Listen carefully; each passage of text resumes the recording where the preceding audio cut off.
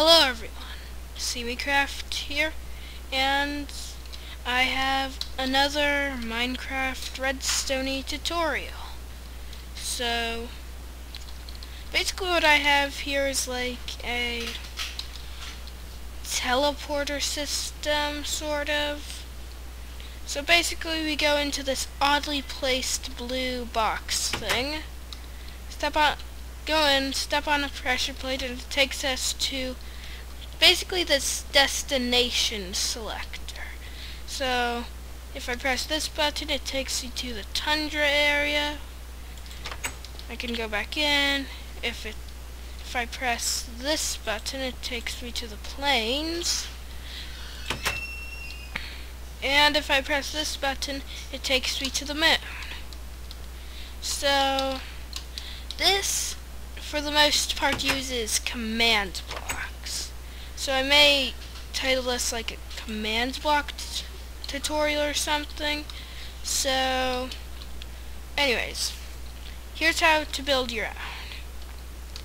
So first, now basically all you really need to build the teleporter things is a command block and a pressure plate.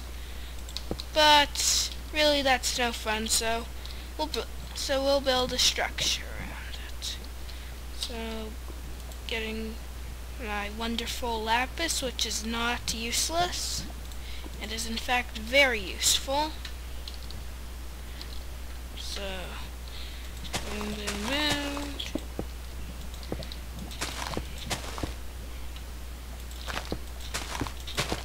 So, 1, 2, 3. Wait, do I need to? Yes. No. That's where the door goes. So basically, this teleporter thingy uses the command blocks, which were recently introduced to Minecraft in one of the weekly snapshots.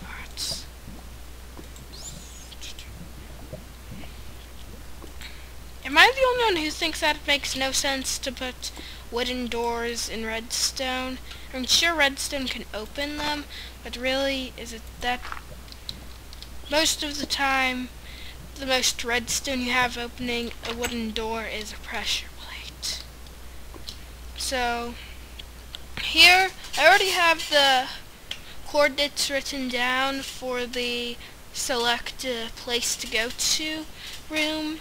So I'll just type that in. So the command is /TP at P to target the nearest player, and then the coordinates, X coordinate first, Y coordinate second, and Z coordinate last.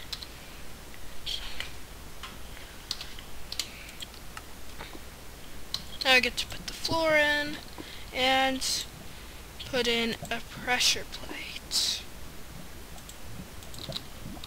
Yeah, sorry if I fumble around with the creative inventory a lot in these tutorials, because really I am not used to it at all, so yeah. That would be why I always fumble around with it. So I'll just go over here so I can get back here. And now what I need to do is write down the coordinates of right outside this door, which I probably should have had already done before I started this recording. Okay, that's nice.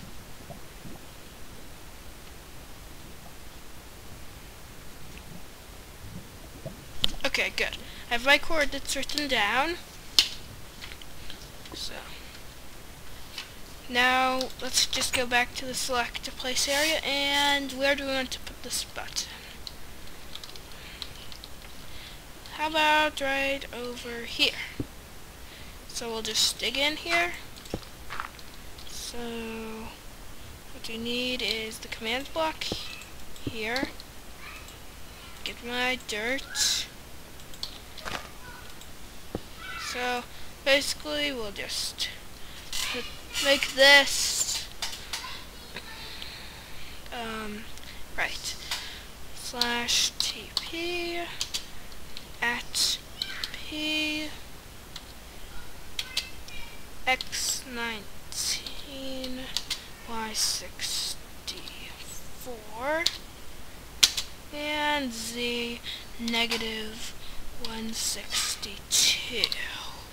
So if now hopefully we will.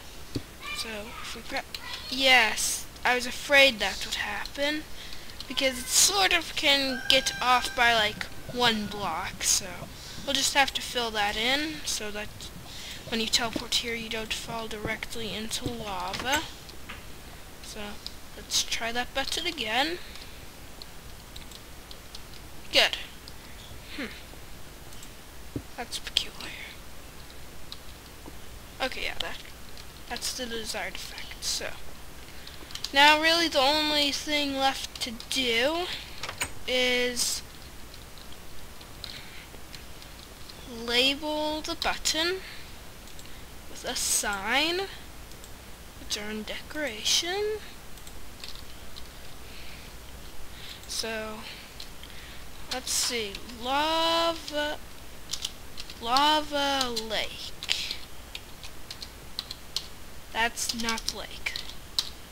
Lake. That way.